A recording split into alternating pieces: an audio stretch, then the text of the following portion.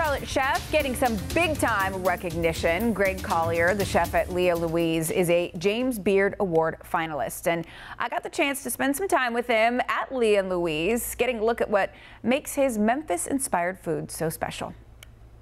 You got some butter. I think a lot of chefs who've been here in the early 2000s, 2010s, did a lot of groundwork to kind of pave the way for us to get national recognition. So it's big for us because we finally have a finalist, and I'm, super honored to represent us. And the first? Yes, first chef in the city. We look at African-American foodways for one. For two, we're from Memphis, my wife and I. Barbecue is king in Memphis. Our goal was to kind of try to figure out how we accentuate our home, what we do, where we're from, our music and our culture, and I don't think that's been done here in the city before. We've seen southern restaurants, but I think most of the southern restaurants here have a Carolinian context. Our foodways are Memphis, Alabama, Mississippi River Valley is kind of what we focus on. So I'm from Los Angeles, yep. So I'm not big on barbecue. Right. But I know that barbecue, there are barbecue wars here, basically, about the sauces and the vinegar. There are no wars. This is Memphis. There are no wars. We win. It's it. Yeah, that's all you know. So what makes this barbecue, the taste, different?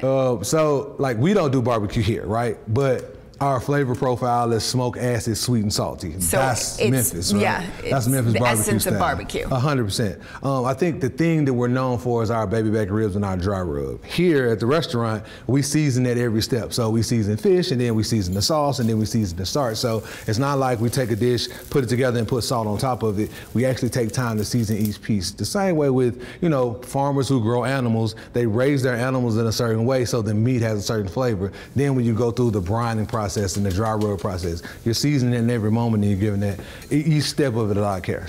So when you have people who come to the restaurant for the first time, what is typically their response? Because this is food we don't have here typically. I think it depends, right? I think everybody comes in the door with the thought process, right? It's like, hey, it's a black chef, he's cooking southern food. I think a lot of people think, oh, soul food, right? But then when they sit down and they see the food, or they eat the food, or they're having conversations about what it is, I think it's more southern done our way, right? So you come in, you might get, we have a cornmeal brioche. And food really is so much more than just picking something you like and eating it. So you're telling a story with everything you prepare. I think every art, culinary arts, visual art, musical art, the best artists, the ones that we look to say, oh, these are groundbreaking people, tell us their story. Every time you hear their music, I know this about this person that I didn't know. I feel this person through the music. Like Jimi Hendrix often didn't say things, but his music, that guitar, we know, oh, that's Jimmy, and we can feel him through that music. So